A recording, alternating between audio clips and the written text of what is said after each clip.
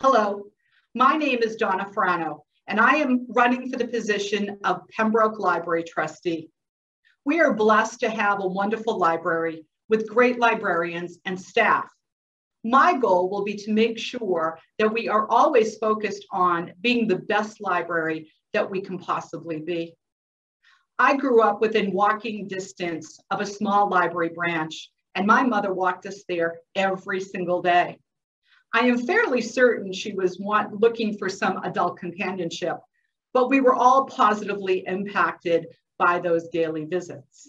We all grew up to be voracious readers, and my sister works in her local library today. I will say that the library of my youth is completely different than today's library. The librarian of my youth either approved or denied every single book taken out, and would deny a book if too racy or deemed inappropriate. Today's library is, of course, a place of books, but so much more. Movies, education, tax forms, computer technology, craft supplies, puzzles, cell phone charging stations, a safe place to meet and gather when the power is out. I spent 2 days sheltering there during one of the long stretches when our power was off, and was so grateful to have a warm and safe place to be. We must be focused on keeping our library the wonderful place it is, while at the same time be prepared for whatever the future of libraries may look like.